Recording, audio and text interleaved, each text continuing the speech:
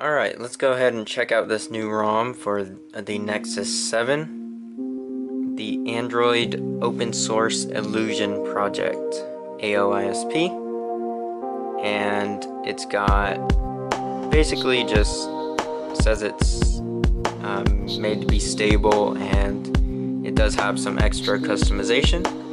I'm going to go ahead and go into recovery and install this ROM. First, let's go ahead and wipe the Dalvik system or data and cache.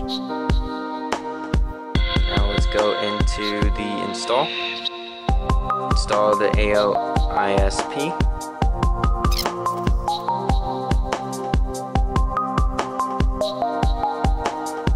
Alright, and it is finished installing the ROM. Let's go ahead, we've got to flash an extra zip that is in the thread as well. It's supposed to fix the camera. So it's done installing that, and then lastly, let's go ahead and install OpenGApps from, I believe, opengaps.org, and this is for Android 7.0.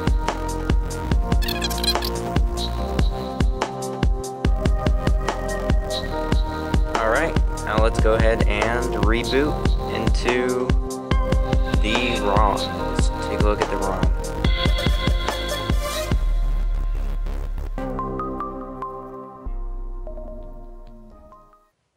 Alright, it has finished booting up and it is going through the setup screen. I'm just going to go ahead and set this thing up and we'll get going with the review on the ROM. Alright, let's go ahead and take a look at this ROM. And starting out with the home screen launcher, it's nothing new. This is probably reusing an older launcher, but if you wanted an updated launcher such as Pixel Launcher or whatever, you can sideload that. As you can see, that this ROM does come with SuperSU, so you don't have to flash that separately. And these are really only apps that come with it. All I flashed was the Google Apps package, which is what installed the Play Store, and these are about the only stock apps, so it's really light. Doesn't have too much bogging it down or whatever. And as you can see from pulling down the status bar, you can see the new tiles layout in Android 7.0. This is actually a standard thing. You can see how they reorder themselves as you pull them down.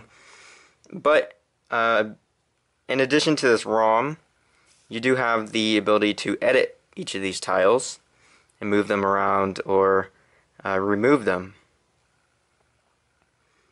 This is something that is not in stock Android 7.0, so that is a different feature. Now let's go ahead and go into the system settings.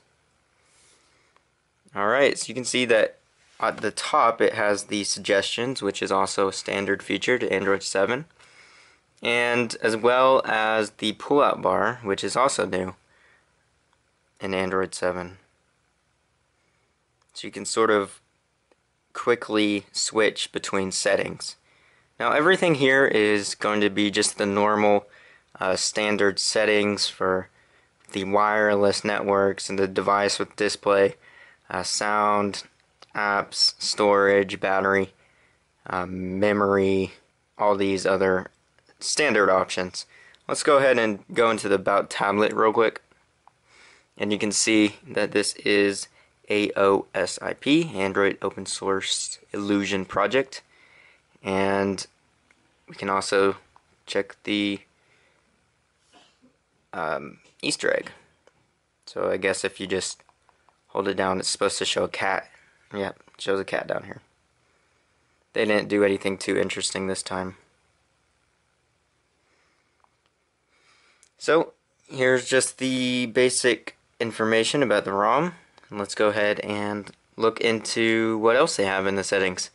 So what is different with this ROM is mainly these AOSiP settings in the Owl's Nest.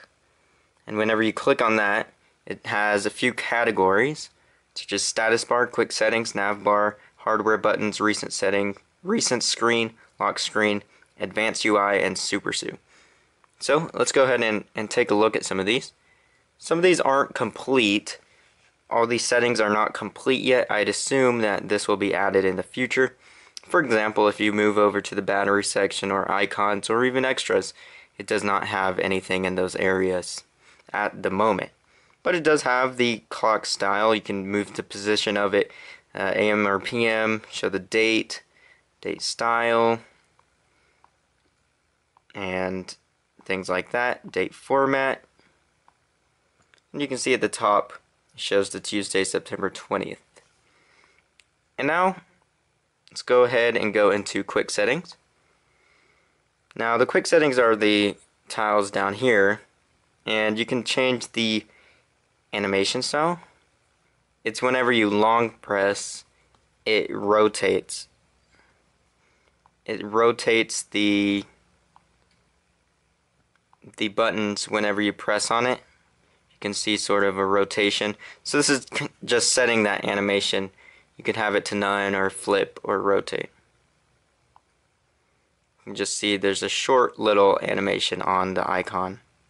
But it has the quick pull down option for the right, where you can just swipe from the top and it just pulls it down all the way instead of normally just opening up halfway.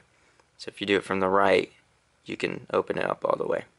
Now let's go into the navbar options. There's actually none here at the moment, so I'm assuming that this will be added in the future. Hardware buttons. This is for the power menu. When you long press on the power button, you can enable screenshots, screen recording, airplane mode, flashlight, which actually the Nexus 7 doesn't have a flashlight, so that's not going to work. Settings shortcut, device lockdown, search, voice search, and sound panel. So now if I press the power button, there's a lot of options. Alright, let's go ahead and go into the volume button options. So you can do volume rocker to wake, playback control option, volume key cursor control, to move up and down a cursor. That's interesting. So if you turn volume key cursor control on, then you can go into, for example, the Play Store, and any edit text box. If you typed in, then you can go ahead and use the volume up or volume down, and it actually moves the cursor along the text. So it's easier to navigate that little cursor bar that can be sort of hard to modify or move.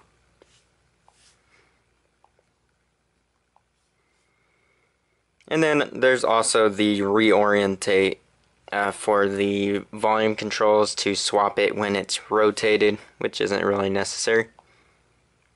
Now let's go into the recent screen.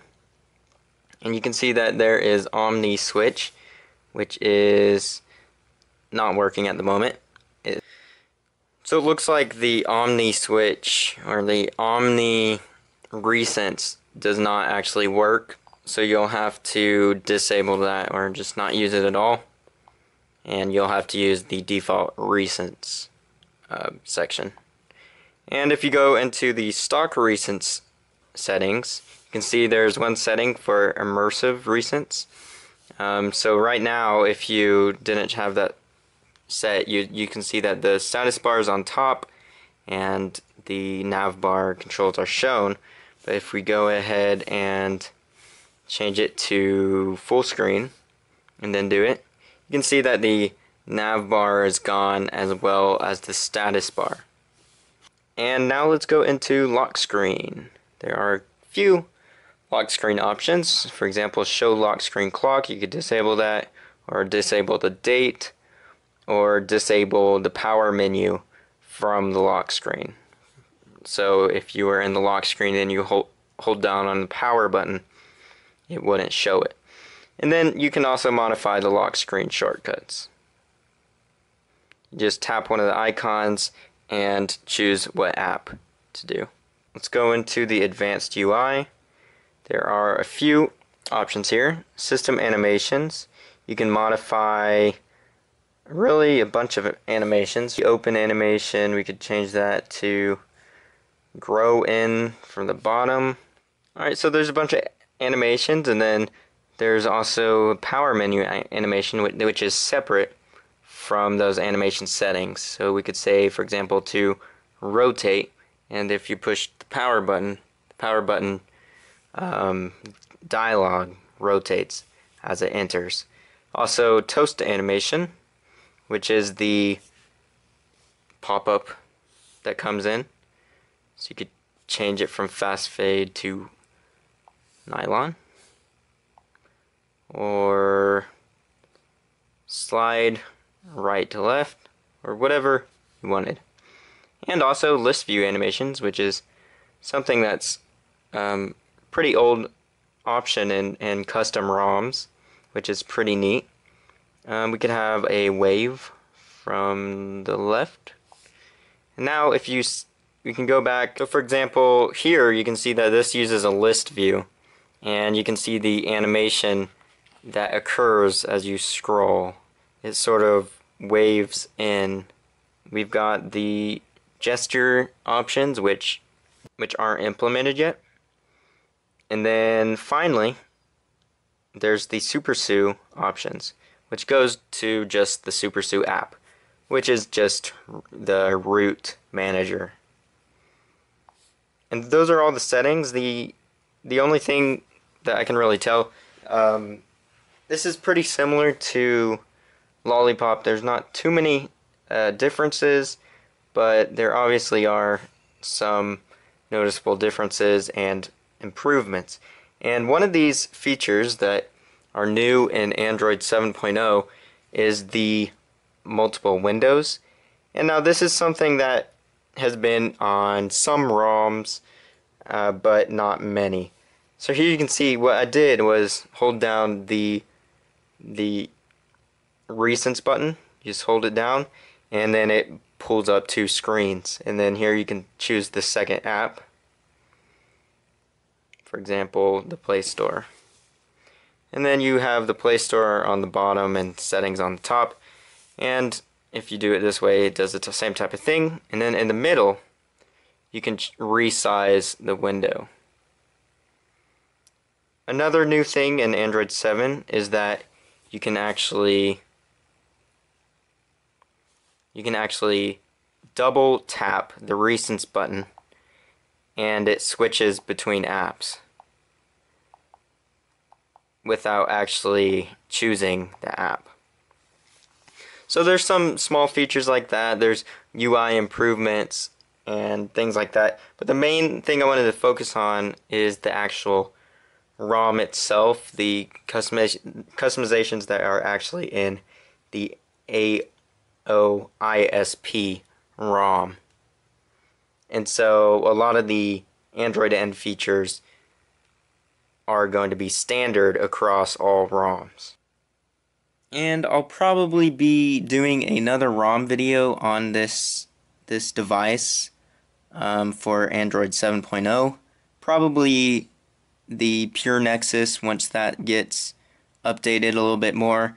And whenever CyanogenMod 14 comes out, I'll be probably doing a review on that as well. So thank you all for watching. If you like these types of videos, please subscribe.